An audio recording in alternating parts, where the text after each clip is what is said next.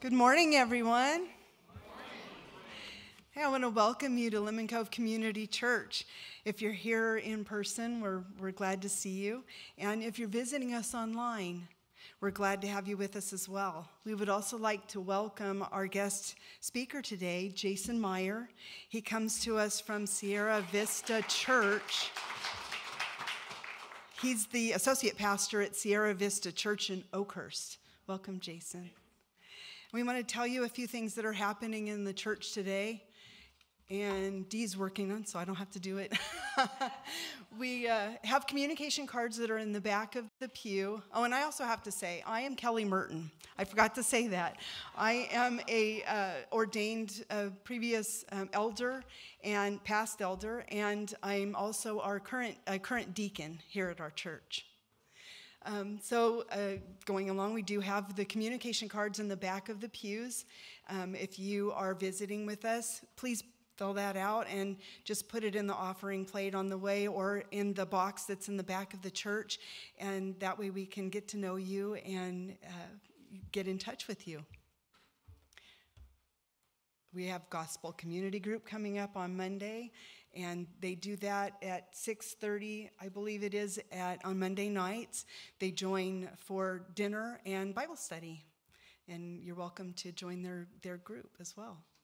Our Lemon Cove small group is going to skip 1 week, so our next meeting is going to be on April 17th. So no Bible study this week. We come back next week. Buildings and Grounds Cleanup Day is going to be scheduled soon. So please, there is a sheet on the back bulletin board. So indicate which Saturday that you would prefer to come and help work. And you can sign up on the back bulletin board for cleanup around the church. Are there any other announcements? Okay. George Barnes is our liturgist today, and he'll get us started.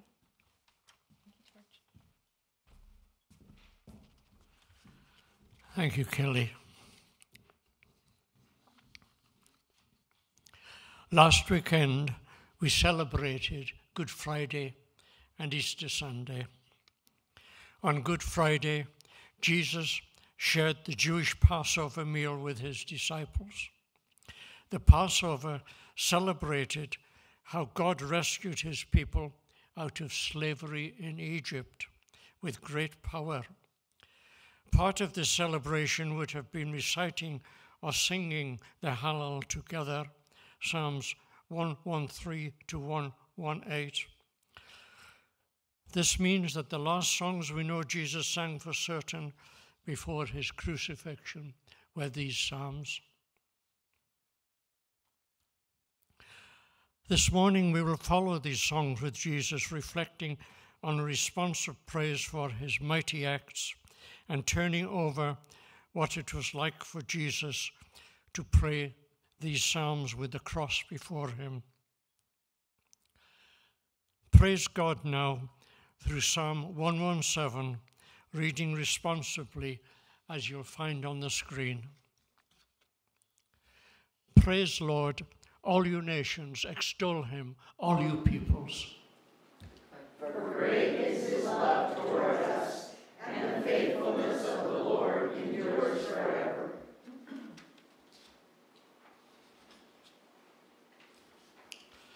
Pray with me, Holy God.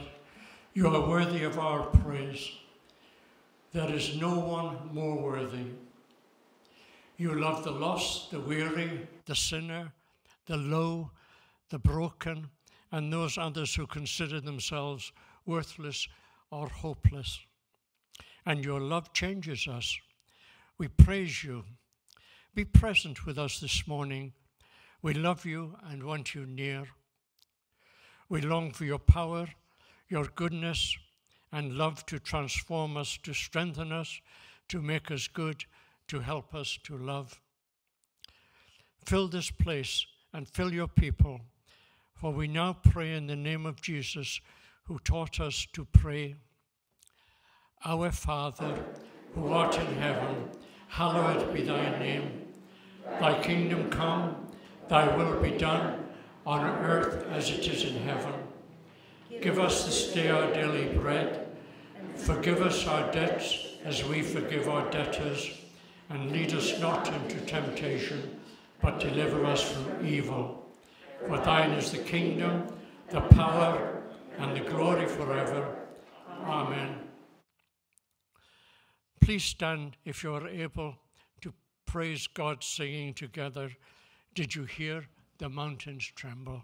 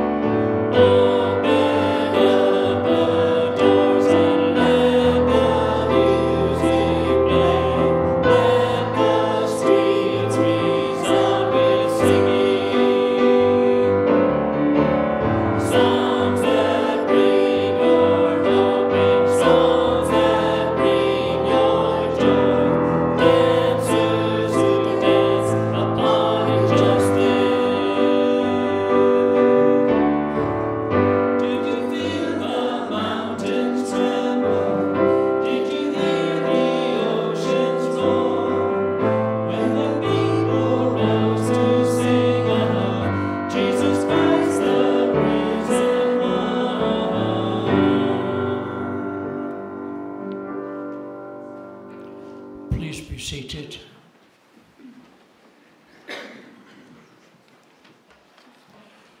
We rest in the promise of the New Testament book of Romans, chapter 3, verses 23 and 24, which say, "For all have sinned and fall short of the glory of God, and all are justified freely by his grace through the redemption that came by Jesus Christ."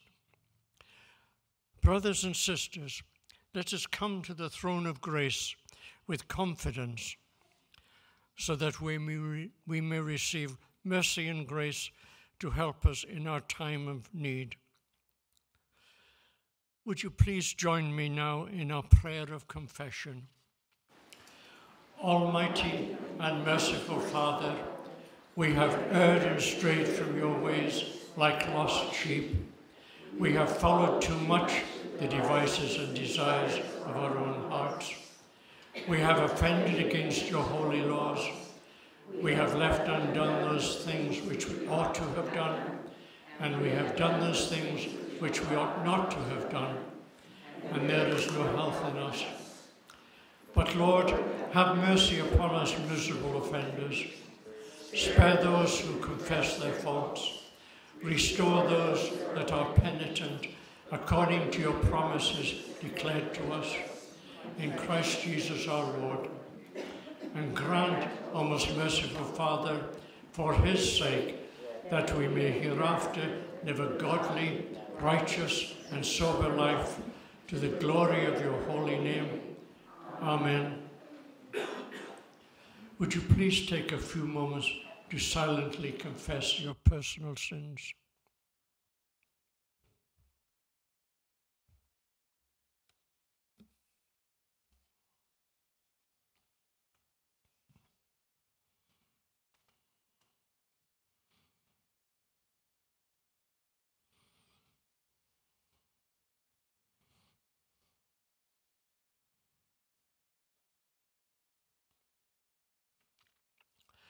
Lord, we pray in the words of your servant Daniel, O Lord, hear, O Lord, forgive. O Lord, pay attention and act. Delay not for your own sake, O my God, because your city and your people are called by your name. Amen. The assurance of pardon is given in Psalm 103, verses 11 through 13. For as high as the heavens are above the earth, so great is his steadfast love towards those who fear him. As far as the east is from the west, so far does he remove our transgressions from him. As a father shows compassion to his children, so the Lord shows compassion to all those who fear him. Brothers and sisters, by faith in Jesus Christ, our sin is washed away, for God's compassion for us never ends. We are forgiven. Amen.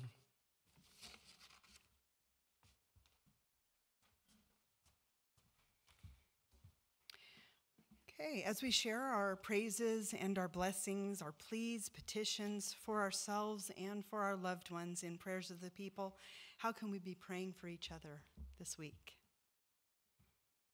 Elaine. Well, I have a praise. Little Henry arrived. All right. On Wednesday. Wednesday. Awesome. Everybody doing good? They're doing fantastic. Awesome. Yes, Diane. Prayers for my friend Jessie, who was supposed to have a stent removed this next week, but she is in total pain and going to have a gallbladder removed. Oh. So prayers that they get it and she heals so that she can get the stent removed still. Okay. For Jessie, who's going to have a stent removed, her gallbladder instead of a stent, and hopefully a stent. Yes. Kat. My daddy has surgery on the 12th, but he's sick now, so I don't know if they're going to be able to do it. Okay. So hopefully he gets better, but also continue prayer for Gary, Bobby, Richard, Sharon, and then Kenny. He's been sick too. Okay. We'll get them all in there. Thank you, Kat. Yes, Mary. Well, praise to see Michaela and we have children. Yeah. Good to see you.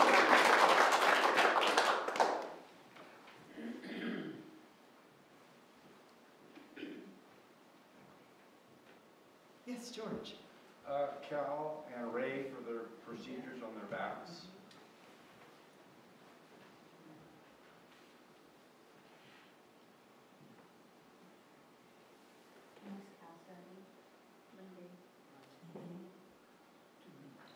Yes, Sally. I'd like to ask for prayers for my patient. His name is Jimmy. He's had an injury, and we'll see the doctor on Tuesday, and I'm just praying that God provides a treatment plan for him.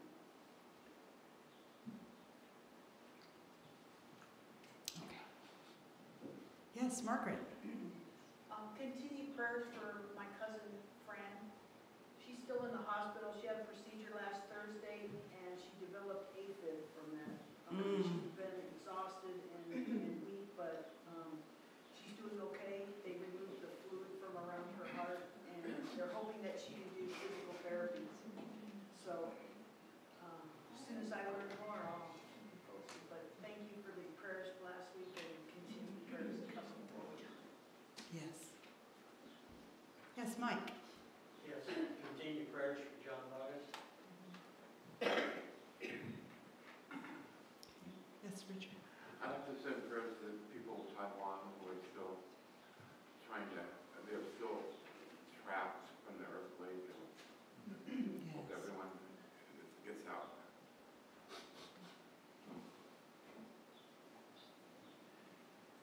Yes, Ellen.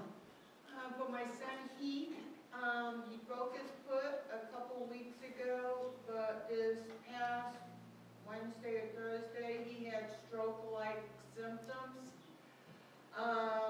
His EKG showed high potassium, but they're thinking that maybe it might be from a blood clot, but he's waiting to get into his doctor down in Sampson to finish doing some testing that where Delta didn't do. Okay. Yes, Nancy. Prayers for Craig Woodring as he's traveling in Southeast Asia, doing member care.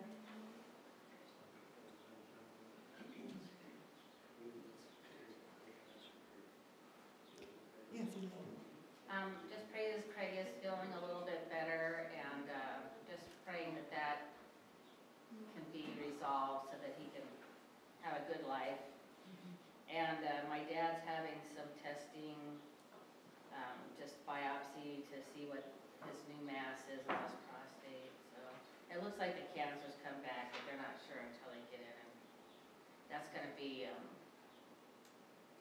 guess, after probably the 15th or the 16th. Okay. Are there any other announcements or any other prayers? Okay, let's go to the Lord in prayer. Father God, you've heard each of our prayers this morning. Lord, we lift up our prayers to you for your healing touch, for hope and comfort, for relief from pain, and for those that are going through recovery. Not only those we know and love, but those known only to you, that they may know the peace and joy of your supporting care. We continue to be amazed by your blessings and marvel at how you love us. Hear our prayers, O God of grace, and fulfill them according to your will. In Jesus' name, amen.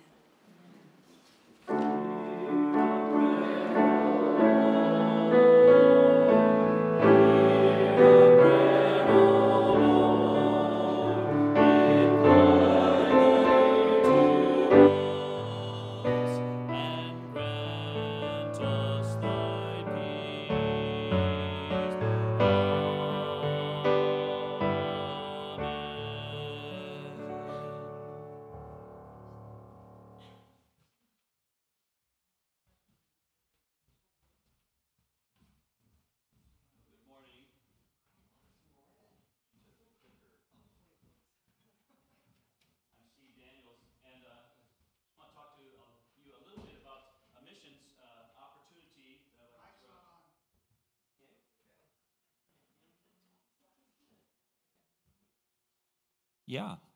Okay. This summer, Joan and I are going to go to a place called Rancho Ebenezer in Honduras. And if you've been here before, we've talked about this from time to time because we've been there about 10 times or so.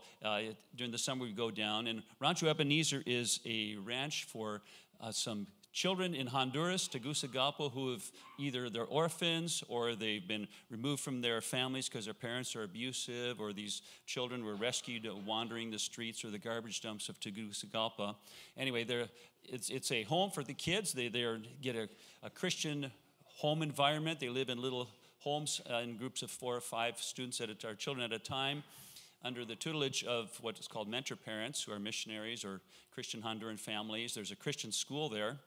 And we go down in the summer. We kind of give, sometimes we filled in as dorm parents or do activities with the children and kind of just energize the staff, because during the summer the kids are out of school and there's not a lot for them to do there. So groups like us come down and minister to the kids that way. So this is kind of a scene from their ball field. The children live in homes. It's an 80-acre ranch. There's coffee plants over there and banana plants. It's really cool. It's up in the mountains, so it's not hot. It's very pleasant conditions there.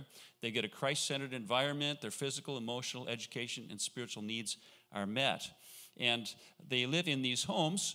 But I was talking to, a couple weeks ago, the missionaries who coordinate trips of like us, Chris and Steve Nelson, and they're new down there last year, and I really like Chris because she's super organized, and they have a heart for the kids, and they have got visions on how to make things better. And near the end of our conversation, she said, we have this idea to convert one of the homes, it's not used for kids, into a children's center, because there's no real central place to do like activities other than the cafeteria or one of the classrooms in the school.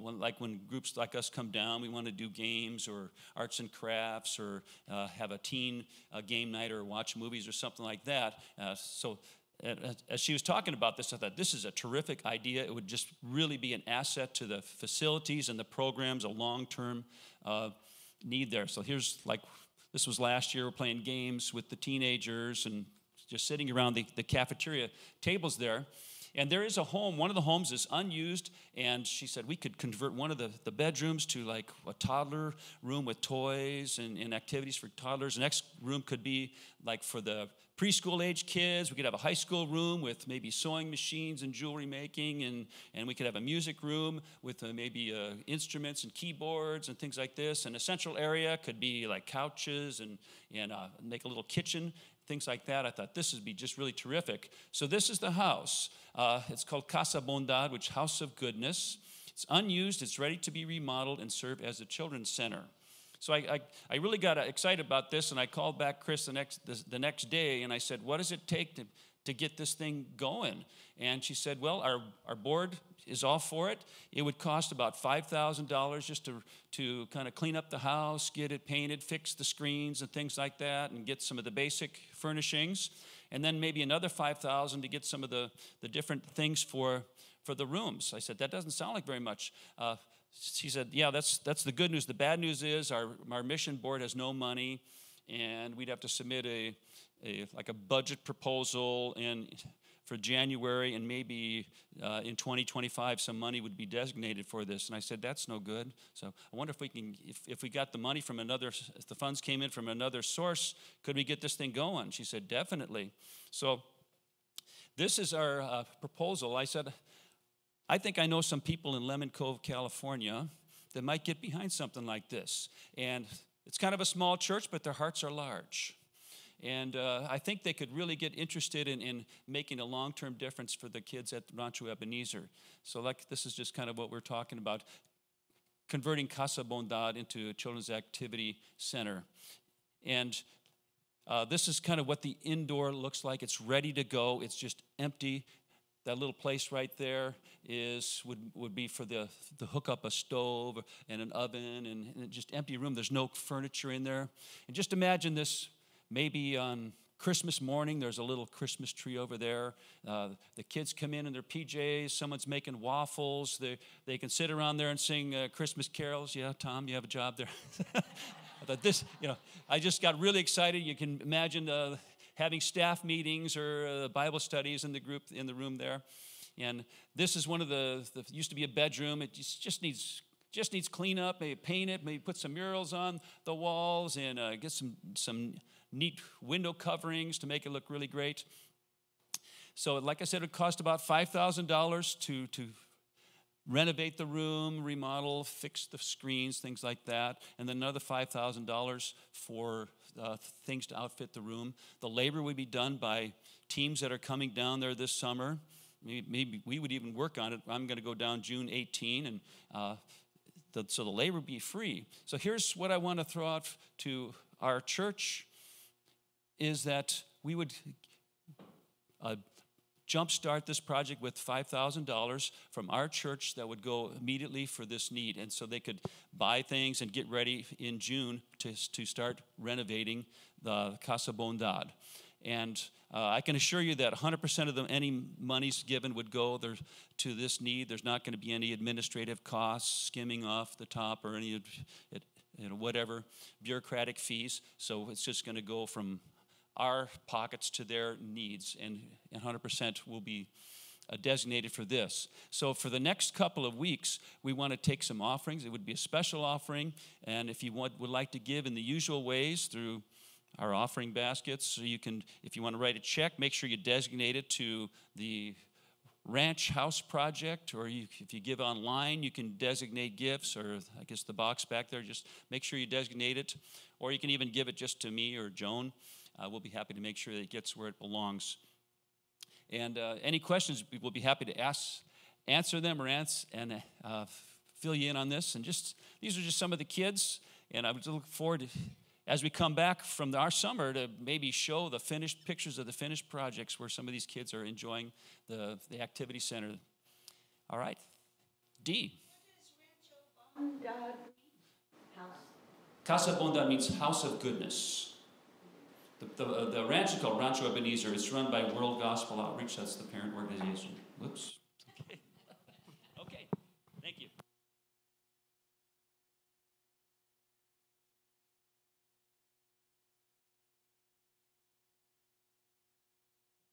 Well, that's a great opportunity. And I have another opportunity for you as well.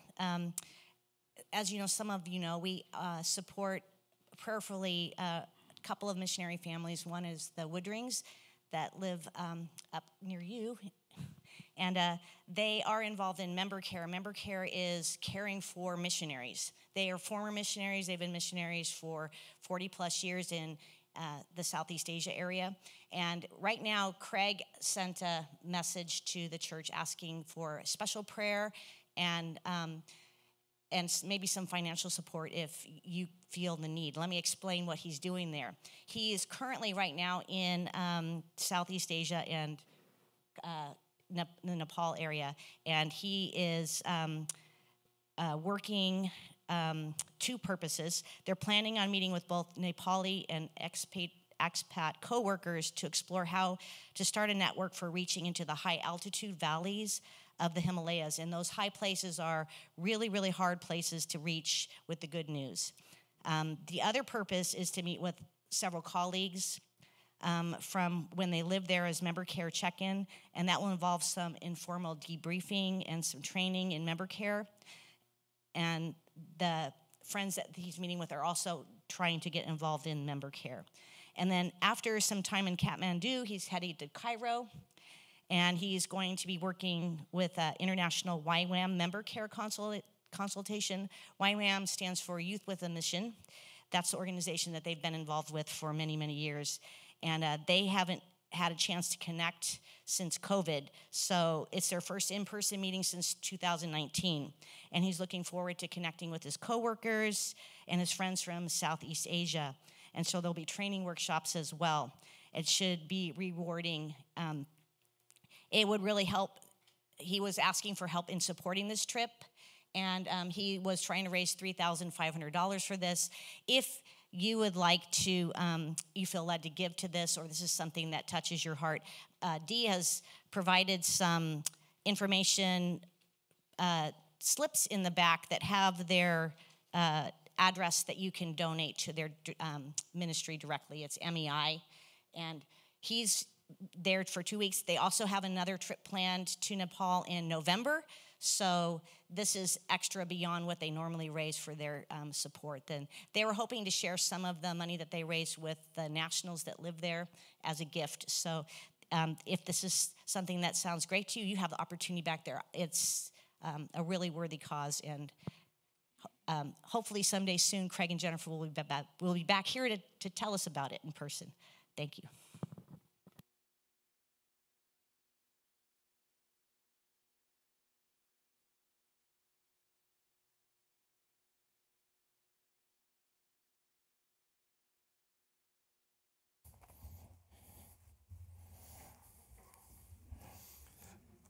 I was looking at the bulletin, and the bulletin says the children are coming next.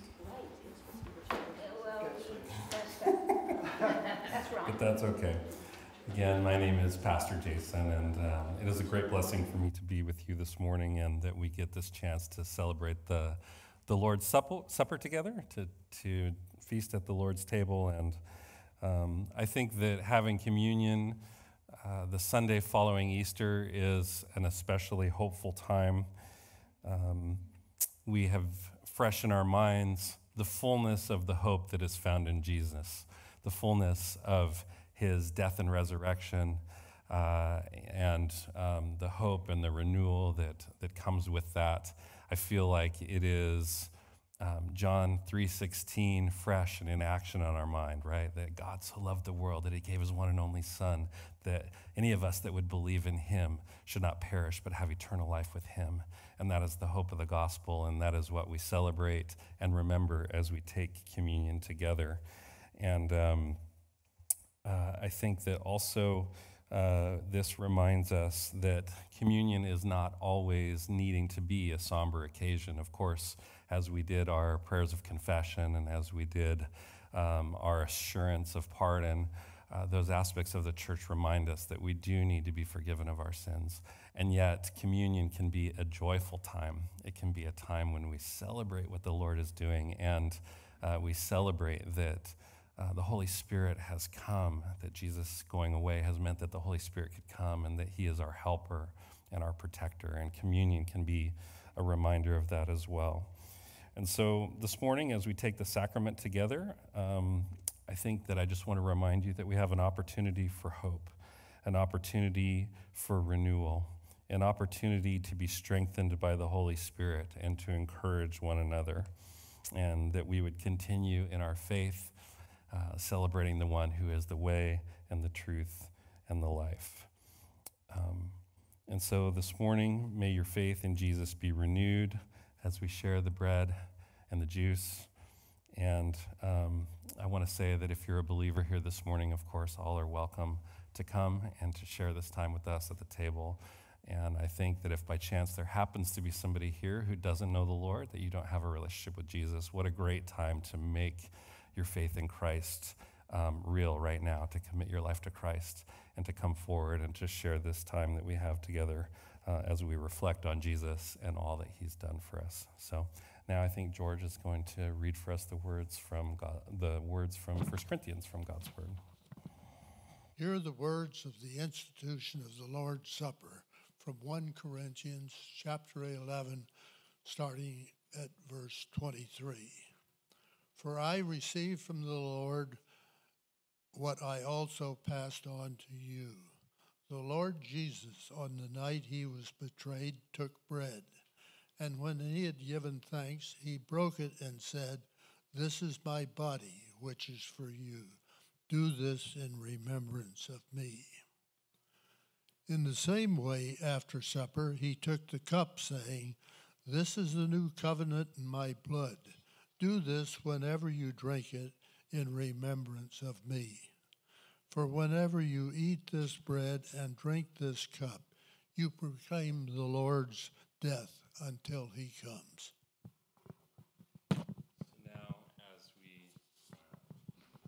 Now as we pass out the elements, just want to remind you that I understand that the custom here is that we'll pass the bread, and as you reflect on the Lord and as you feel led, as it comes down, you go ahead and take the bread at your own leisure as it goes around. But when we do pass the cups around, you'll wait, and we'll do it together, and it'll be a sign of unity for us as the body of Christ. And so let's go ahead, and I think the servers will come now, and we'll serve.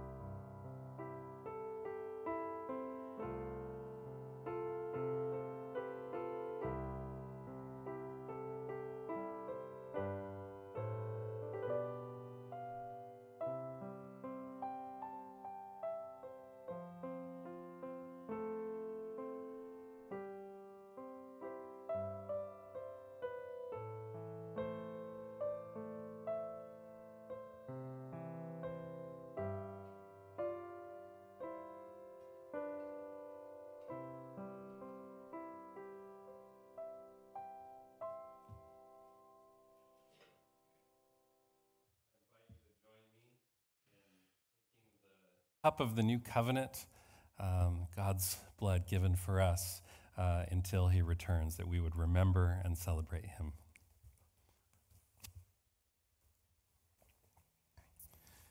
You join me in a prayer. God, we thank you for the reminder of what it took to save us and to bring us into fellowship with you. God, I pray that you would help us to go from this place renewed and passionate to love and to serve you in this world. I pray, God, that you would empower us by your Spirit. We give you praise and honor and glory this morning for all that you've done for us. In Jesus' name, amen.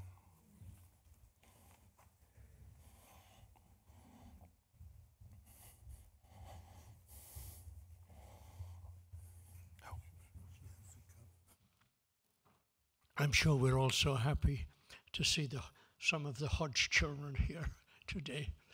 And now it's the time for the children's message and the children's song.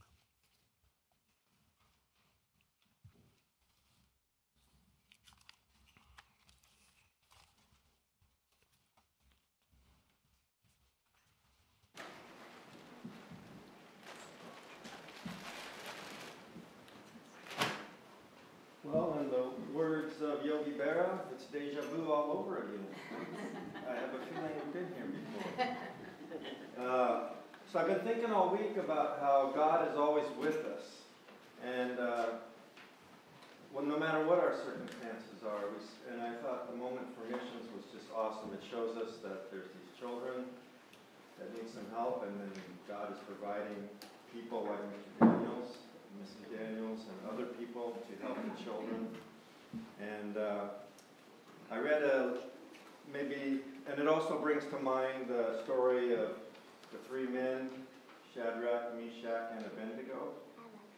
I love that story.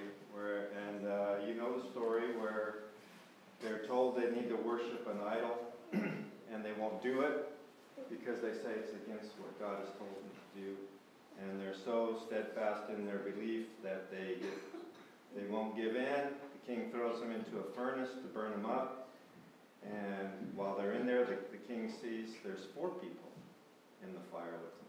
So God provided a help for the 3. They didn't even get, not one hair on their body was singed. Their clothes weren't burned. It was a miracle. And then I read a more contemporary story. It's not a Bible story. It's just a story that you can relate to, of a young girl who had to go to the dentist. And so she gets in the chair, and the dentist she had a cavity. And so he has to use the drill. You know, zzz, zzz, zzz. You know that noise? And even adults their heart starts beating when that happens. And so the girl just jumps out of the chair and tries to get away from the situation. And the dentist is used to working with children, so he nods and smiles a little bit, and he asks the dad to get in the chair. And the dad thinks, oh, I wonder what he's going to do to me, you know. And so he's in the chair, and then he tells the little girl to sit in her dad's lap. And so the girl climbs up, and then she just relaxes because she's in her dad's lap. Then the dentist can do what he needs to do because the girl's confident that her dad's going to protect her. And I thought that's a great picture of how God is with us. You know, if we just get in his lap and let him hold us, we can go through all kinds of situations. Okay? And I wanted to read something from Psalms to you, just a couple of verses. It says, this is from Psalm 91, starting with verse 14. The Lord says, I will rescue those who love me. I will protect those who trust in my name. When they call on me, I will answer. I will be with them in trouble. I will rescue and honor them. I will reward them with a long life and give them my salvation. Can we say amen to that? Amen. All right, let's go to class.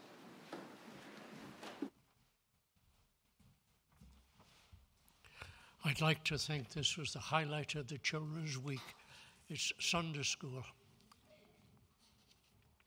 We provide Sunday school for children just across the the courtyard there for children up to about 12 years old.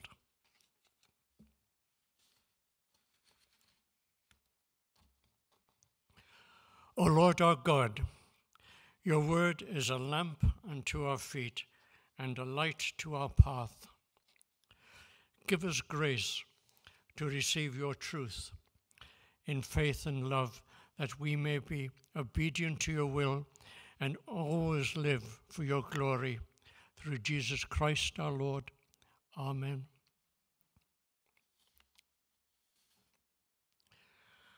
Scripture reading this morning is from the book of Philippians, chapter 2, verses 12 through 18.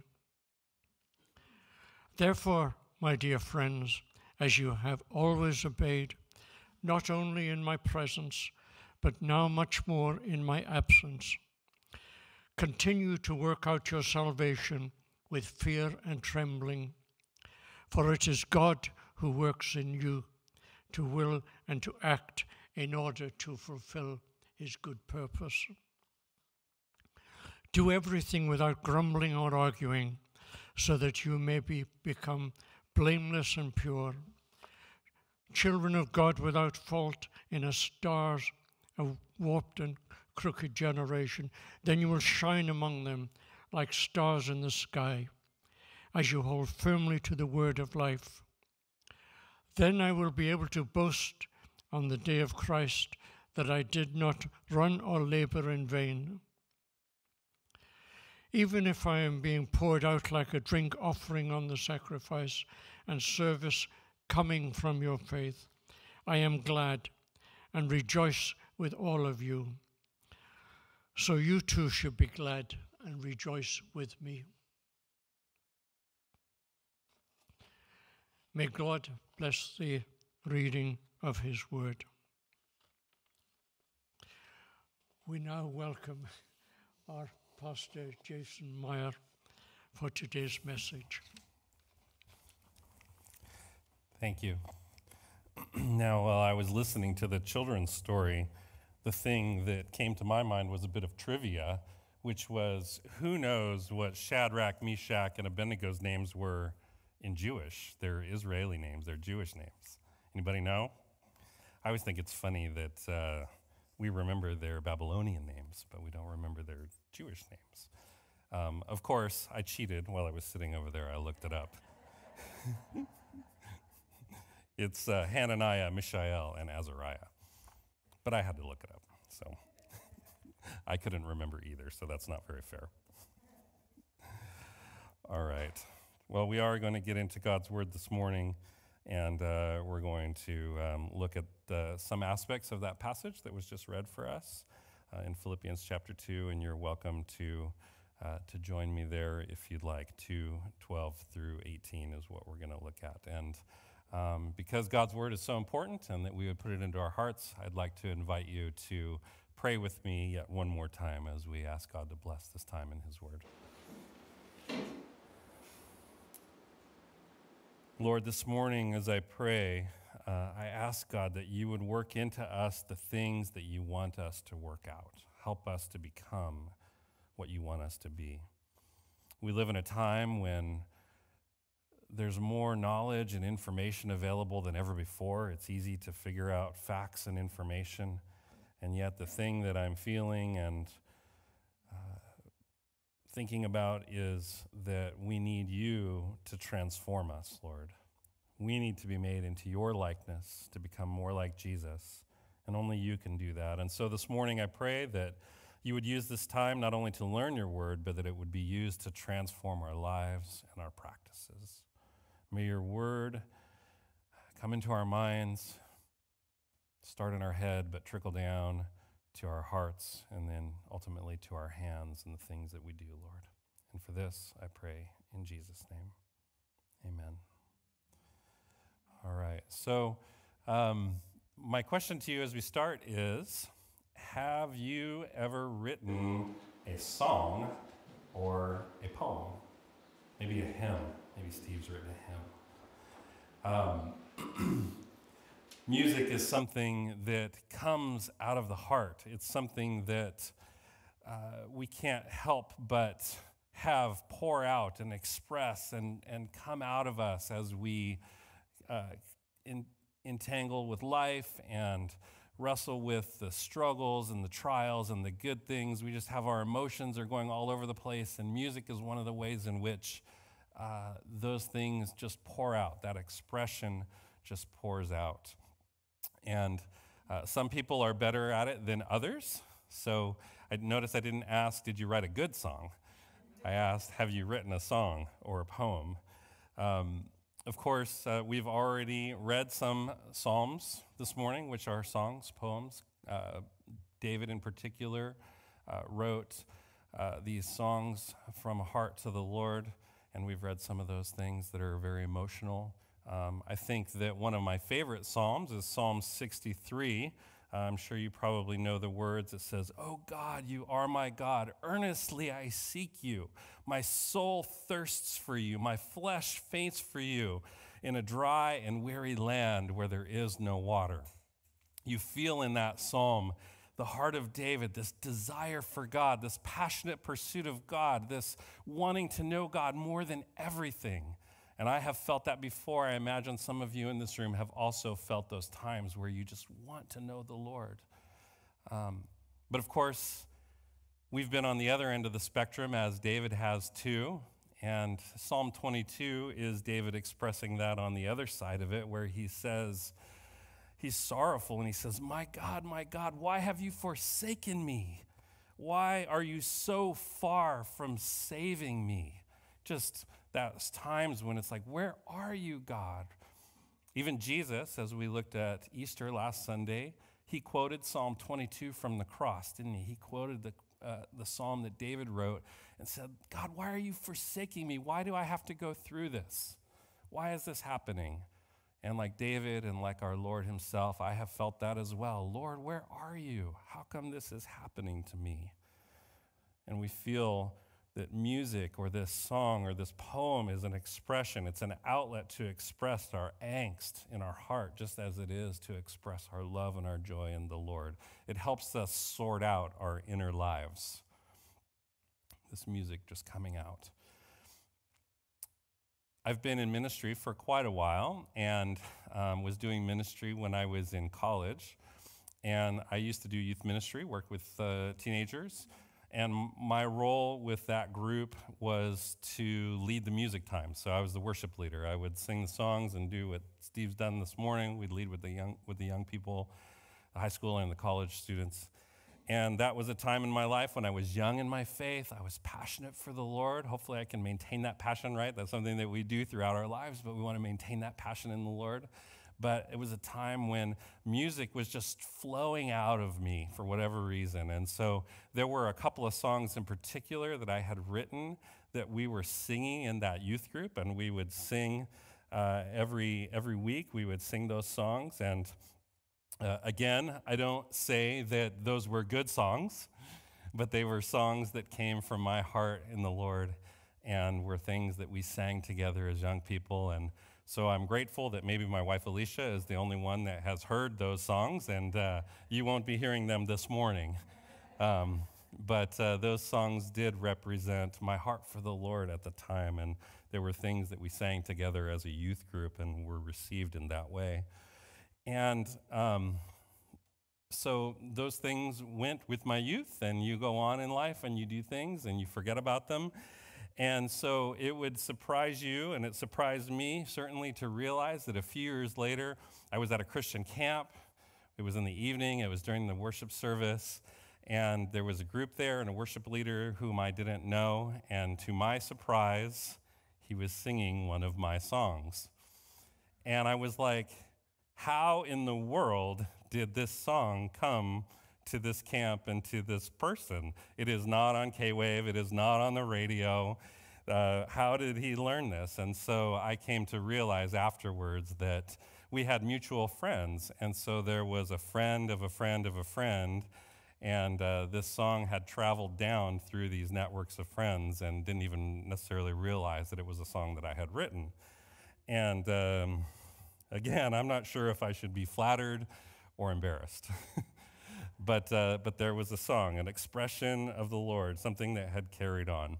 And so I start this way because this morning I want to share with you about a couple of songs. One of my favorite stories about worship is found in the book of Acts. It's in chapter 16. It's in verse 25. I'm not going to read it for the sake of time, but it's important as we reference and think about Philippians chapter 2. It's something that happens in Philippi. So Acts 16 coincides with Paul's ministry in Philippi. And so we see in Acts chapter 16, verse 25, that Paul and Silas, Silas was Paul's companion, they are preaching and sharing the good news of Jesus throughout the city of Philippi. And the leadership of that town are not pleased with them sharing the gospel. They are not happy about Paul and Silas going around and talking about Jesus. And part of the reason for that is that people are being affected. They're being changed. And it's affecting business, for example. There are local businesses who the people's values are changing, and so they're no longer buying the goods that are being sold because they're idolatrous. And so these people who are losing their business because of the sake of the gospel are not happy about this happening. And so they bring up charges against Paul and Silas, they accuse them, they stir up trouble, and they're arrested and they're thrown into prison. And we are told this amazing story in verse 25, that at midnight, bound in stocks, in the dark, locked into the deepest depths of the Philippian jail, Paul and Silas are praying and singing to the Lord. It's midnight and they're singing hymns to God. And what's more, we see in the story that the prisoners and even the guard, even the jailer is listening to them. They're drawn in. What is this? These strange guys that are singing to the Lord while they're in the jail. And what happens is one of the most miraculous things that you could see in the book of Acts. It's a powerful story. We learn that the earth shakes, the foundation of the jail is rocked, and their bonds are loose, and God frees them from that jail miraculously. And my first thought is, quick, let's get out of here, right? No, that's not what they do. What they do is they stay. The jailer is about to kill himself because it's his job to keep them secure. And they say, no, don't take your life. You are so important to God. We're all here. Nobody has left. And that's an amazing miracle too, right? Because Paul and Silas hadn't left, but none of the other prisoners had left either. And so we see that the jailer comes down, he falls down before them, and he says, "What must I do to be saved?" And Paul and Silas share the gospel with him, and it says that he and his whole family come to faith. They accept Christ as their Savior. They're baptized that very night into the Lord. It's this miraculous thing that God did through their prayers, through their worship, of course, through God's power. It's amazing. And I've often wondered, what songs do you think they were singing that night while they were in jail? I think I would like to know that hymn, to know what was in their hearts and their prayers. No doubt it was a song born out of deep love for God and a commitment to Him, even in the midst of trials and hard experiences. This morning, our text is a response to a worship song like this, written by the Apostle Paul. Paul's emotions and beliefs overflow into poetry in this fledgling young church, and you can find that poem, that song, in Philippians 2, 6 through 11. That's not the main text that I've picked this morning, but it's the text that we're reading as a response to this. And I'm going to read verses 6 through 11 just so that you can hear what it is. It says, I'm going to start in verse 5. "Have this mind among yourselves, which is yours in Christ Jesus, who, though he was in the form of God, did not count equality with God a thing to be grasped, but emptied himself by taking the form of a servant. Being born in the likeness of men, and being found in human form, he humbled himself by becoming obedient to the point of death, even death on a cross. Therefore,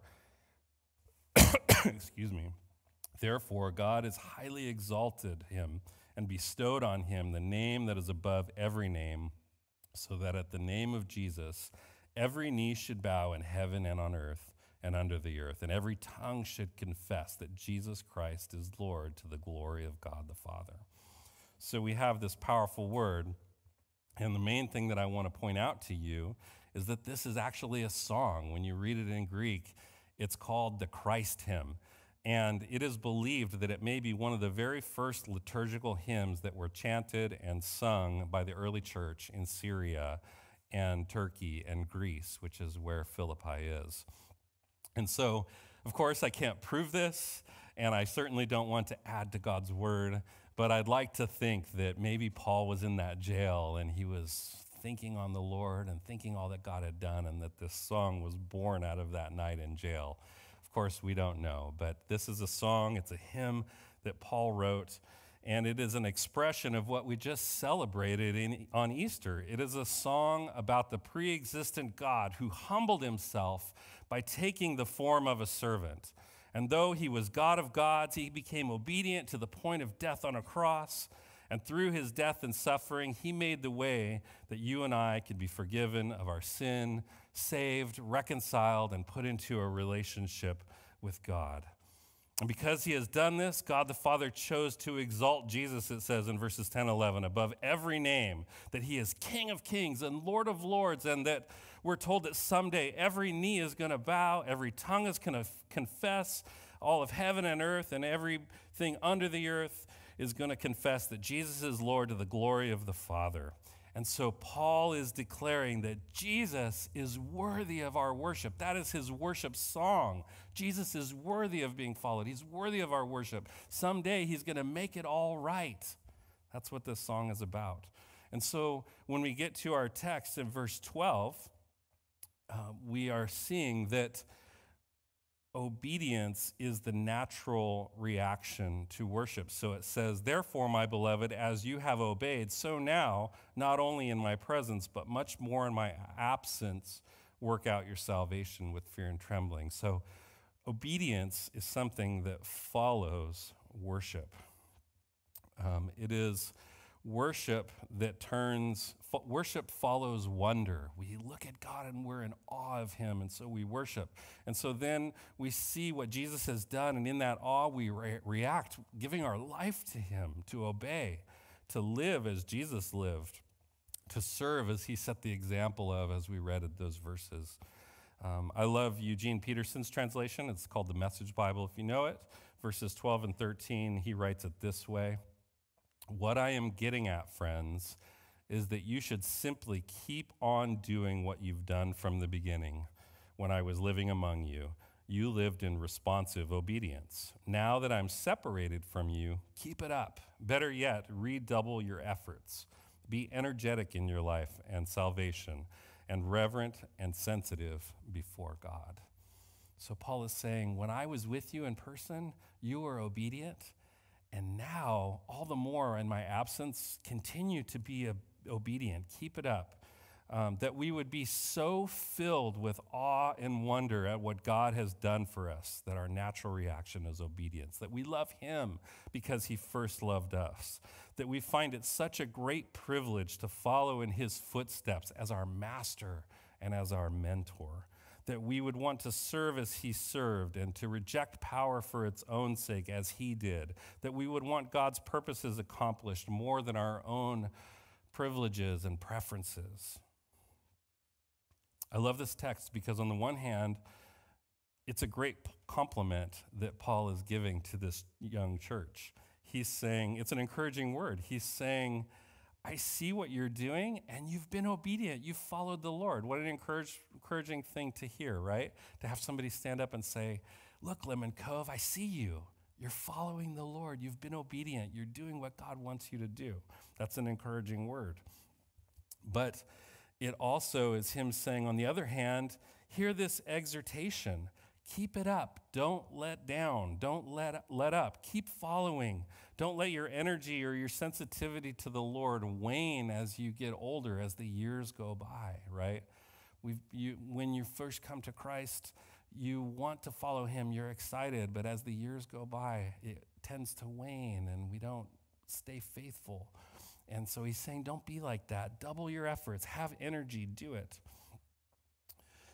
It's a call to authentic faith, to have integrity, to not be a hypocrite in our Christian faith, but to practice the ways of Jesus. That's what he's calling you and me to.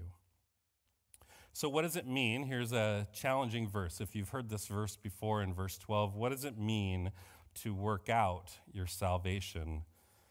What does it mean to work out your salvation? Notice it doesn't say that we are to work for our salvation. It says that we are to work out our salvation. In this, there is an assumption that these people are already believers. These people know the Lord. They are already living in some obedience to Christ, and so Paul is challenging them to commit their lives even further than they already have. So this is not about works-based salvation. This is not about you earning your salvation. That's a misconception that has been associated with this verse at times. I think Ephesians 2:8-10, when I think of what it means to be saved, that's a better verse for that idea. You know it. It's where we get the idea of justification by faith, if you've heard that terminology. It says, "For it is by grace that you have been saved, and that not of yourself. It is a gift of God, and not from works, so that no one can boast." So your salvation is God's doing. God is the one who's doing the saving. He is the one who's doing the calling. He is the one who has justified, if you want to use that language. By his Spirit, he breathes new life into you, and through his Son, he makes it possible for you to have a relationship with God and to know him. That is something that God does. He is the initiator and the one who makes that possible. And Ephesians 2:8-10 expresses that. But here in Philippians, this is more an emphasis on sanctification. That word just means being set apart, that we're constantly being set apart and growing. So God is the one who saves, as Ephesians says, but he is the one who continues to save. He is the one who sets you apart and enables you to go further and further and further. If you know the Chronicles of Narnia, in the last book, they get called further up and further in, right? That's what Paul is saying here. Be sanctified, grow in your faith, be mature, practice and live out what God is saying. Please him in all that you do and all that you think about. That is the call to work out our salvation. And I like this language that God is working into us, that's the Ephesians part, what he wants us to work out. So God works it in, and we work it out. And the word for work here can literally be translated as energy. This word for work means energy. God is providing the energy that is at work in all of us, in each one of you, if you're a Christian this morning. He gives you the energy to be actively transformed according to his will and according to his purpose. Ephesians 4:12-13 talks about this. This is the great discipleship verse. As you think about bringing your new pastor, you want a pastor who does discipleship. And it says that we may, what is it that the church's purpose is? That we may be built up until we all reach unity in the faith and in the knowledge of the Son of God and become mature, attaining to the whole measure of the fullness of Christ. That is God's will for you. That is God's will for his church, not only individually, but collectively, us together. God is working it out. God is working it in, and we are working it out. And so that leads to the next thing that we are to do as we work out our salvation, and we are to do it with fear and trembling. Well, what does that mean? Well, it means that we have awe and reverential respect for God. This is not the kind of fear that you think of when you think of somebody who is coercive or abusive. This is not saying that God wants you to shudder at him because he's going to strike you down with lightning if he sees you do something bad. That's not what he's talking about. He's talking about having awe and respect for the Lord. My favorite example of this is probably in Luke chapter 8, where we read the story of the disciples crossing the Sea of Galilee in a boat. And you know the story probably, that Jesus is asleep in the boat, and the storm is raging, and the disciples are freaking out. Even the fishermen are freaking out. What is going on?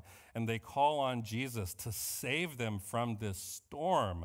And Jesus wakes up, and as you know, he stands up and he speaks to the storm. He speaks to the wind and the wave, and he says, "Be still." And it was still. And what does it say? It says that the disciples were afraid. What were they afraid of? They were afraid of Jesus. Who is this guy who can speak and with a word calm the wind and the waves and control nature itself? They were afraid and trembling at who Jesus was. This measure of respect, this idea of who is this guy? He is incredible. He is not like anybody else. He is worthy of being followed and worthy of our worship. They caught a glimpse of him and were overwhelmed. Some of you are old enough to know and remember the televangelist Jim Bakker. You guys know Jim Bakker? He was on TV in the 70s and the 80s. Maybe you saw him on TBN or other networks. He did some interesting things. He had like a Christian theme park, which was kind of weird. But he got into some trouble, mostly for sexual misconduct and also for accounting fraud. So he cooked the books, he stole money, and ultimately he went to prison for those crimes. Many people have written about it, including Jim Bakker. He wrote a book that's called I Was Wrong. So at some point, he acknowledged his sin in that. But one time, while he was in prison, he was visited by a journalist who interviewed him, and that journalist asked him this question: "At what point did you stop loving God?" And his answer is very revealing. He said, "I never stopped loving God." That's unexpected, right? What? You never stopped loving God? He said, "I loved Jesus the whole time." But then he said, "I stopped fearing God." So he had forgot that part of loving God is fearing him. It's having this awe and respect that we wouldn't want to break God's heart, that we wouldn't want to grieve the Holy Spirit, that we wouldn't want to put a barrier between us and God in the way that we live or the things that we do. And so with the remaining verses and time, verses 14 through 18, Paul gives us 4 applications, basically, of what it looks like to work out your salvation and put your faith into practice. 4 things that will help you to fear and awe and respect the Lord and work out what God is working in. And the first one is in verse 14, and he says, "Do it without complaining and grumbling." Don't be somebody who is a whiner or somebody who is argumentative. This verse suggests that when we don't complain, we are able to remain innocent and without sin. Complaining stirs up in us this natural conflict. He's saying by not complaining, we're more likely to not choose sin. And this is in contrast in verse 14 and 15 with the crooked and twisted generation of non-Christians around them. So he's saying, I think that complaining and arguing in this case, it creates a reality where we lose perspective. We no longer see things accurately for what they are. We see things for what our complaint is, and that causes us and leads us into sin because we forget that God is in charge. I don't know about you, but self-pity feels good. To me, self-pity feels good. It feels good to feel sorry for myself. But it can lead to disobedience and to a critical spirit and ultimately to a lack of faith. The second way in which we can put our faith into practice is found in verse 15, and that is by bringing light into the darkness. That is your job as a church. Putting our faith into practice, we bring light into the darkness of this generation. And he uses a really cool metaphor as you look at this verse. He says that you should be like a shining star. You should be a luminary against the backdrop of the universe. Now, I live in Oakhurst, as has been said, and I would assume that Lemon Cove, and here where you live, is very similar. We have a unique experience in the world, which is we can actually see the stars, right? If you live in the city, if you lived in Los Angeles, or even near where I lived, over in Fresno, or maybe even Visalia, I don't know, but you can't look up and see the stars. We have that amazing reality where we can even see the Milky Way, or perhaps even one of Elon Musk's satellites as they go flying by. The darker the world, the brighter your light should be. And that's what he's saying. Be light in the darkness, and don't let the darkness come into the church, right? Let the light shine even in God's church, that it would be a place of light. Even Jesus called himself the light. He said, I am the light. He used that metaphor. And then he passes the title to you and says in Matthew 5, you are the light of the world. Don't put it on a lampstand. Put it on a lampstand. Don't cover it and put it out, right? Jesus is the light, and you and I are the light of the world. That means that we push back against evil. We brighten a room. We lighten up this world with God's beauty. We live blamelessly. We live faithfully. Thirdly, he says, in order to put your faith into practice, hold fast to God's word. God's word is his living word. It is his help to you. We hold fast to the truth of the gospel against this perverse and twisted world that we live in. And it's through God's word that we find an anchor and are able to stand against the winds and the waves of the world. How well do you know God's word? Is it hidden in your heart that you wouldn't sin against the Lord? There's another reason to sing the Psalms, right? We sang some this morning, and we're going to sing in a little while. God's word in our heart, that we wouldn't sin against the Lord, and so we put it there through singing. Fourthly, we put our faith into practice by having joy in the face of suffering. Inevitably, there will be times of suffering in our lives. That is the sad truth. And that is what was going on with Paul in this story. He was suffering. He was dealing with all kinds of trials and tribulations. You can read about it a couple of different places, in 1 Corinthians in particular. I'm forgetting the exact reference, but he lists off all of these things that he went through: shipwreck and bitten by snakes and people beating him and sitting in prison like we read. Just a ton of different things that he suffered.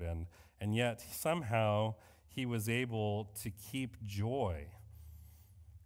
And he says that we should have joy in the midst of suffering. Well, how do you have joy when circumstances in your life are unbearable? Are you going through something that is unbearable? How can you have joy when that's true? Well, I think for one thing, by having hope. That's what the gospel is.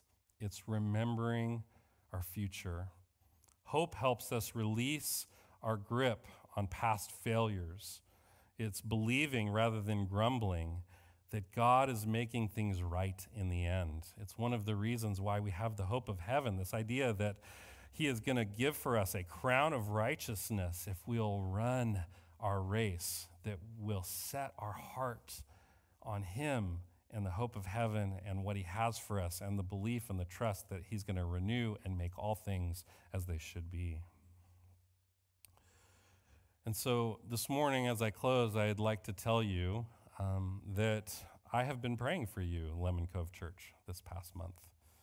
My heart is with you as you seek a new pastor. Part of the reason why I wanted to come was because we also, at my church, at Sierra Vista Presbyterian Church, we also are going through a time of change. Our senior pastor has announced his retirement, and we have formed a PNC, as you guys have formed a PNC, a pastor's nominating committee, for those who don't know the Presbyterian lingo. And we are working through the process of finding our next pastor, as you are. And so I feel that uncertainty of that transition. I'm sure some of you feel that way as well. When you don't know what's coming next, it brings anxiety and a measure of anxiousness. And as I think about that situation, both for you at Lemon Cove and me at Sierra Vista, I also have been thinking a lot about what does a church need? What does your church need? What does my church need? And here in Philippians, we see some of the qualities that God is calling his people to that should be an encouragement to you. We've learned this morning that God is calling his church to obedience, that he's calling us to be sensitive to the Holy Spirit, that he's calling us to be dependent and to trust in his timing and his provision, that God can handle it. He's telling us to be hopeful, people who don't complain when we don't understand what's going on. He's telling us that we should be light in the darkness even when we're waiting, right? And he's telling us that we should hold fast to God's word no matter what and have joy even when things are hard, even when conversations are hard, even when things aren't going the way that we want them to go. God can give us joy in the midst of those circumstances. And I'm trying to commit myself to live this way as I navigate our changes at church, and I invite you to do the same. The hymn that I've asked, that's a responsive hymn to end my sermon, is a song that's called He Will Hold Me Fast. I'm told that you guys know this one, so that's encouraging. As I was preparing this week, especially feeling the words from the third stanza, the third verse, when he says, "Those he saves are his delight. He will hold me fast. Precious in his holy sight, he will hold me fast." That's you and me. We are God's delight. That's you. You are precious to Jesus, and his promises are true. I ask you to trust in them this morning. Father, I pray for your church.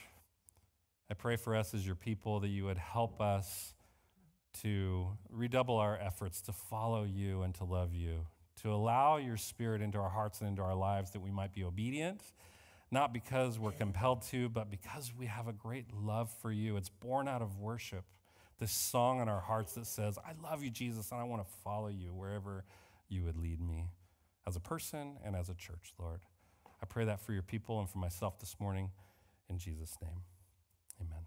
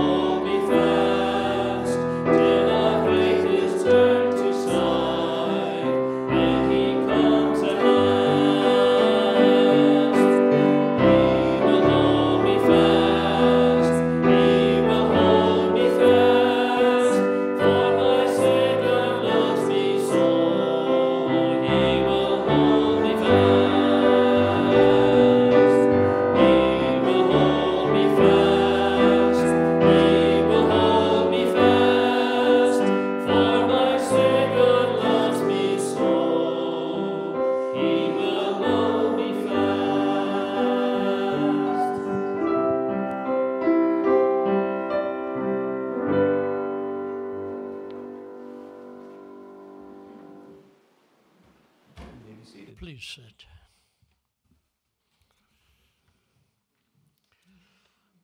Let us now present the offering of our life and labor to the Lord with gladness. Hear our prayer. Blessed are you, God of all creation. Through your goodness, we have these gifts to share. Accept and use our offerings for your glory and for the service of your kingdom. Blessed be God forever.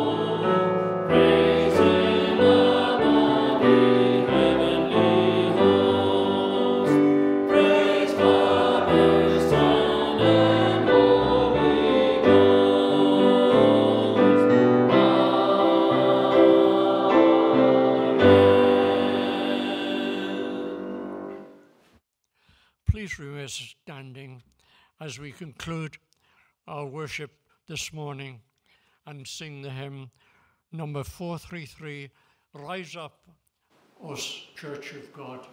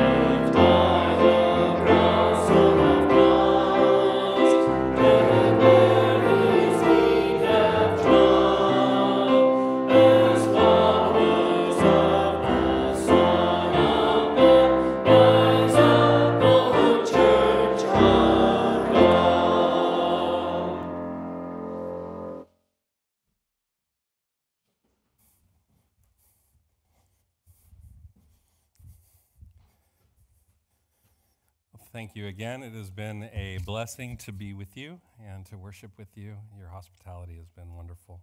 So receive this blessing, this benediction from 1 Corinthians chapter 15, verse 58, where it says, "My beloved brethren, be steadfast, immovable, always abounding in the work of the Lord, knowing that in the Lord your labor is not in vain." Amen.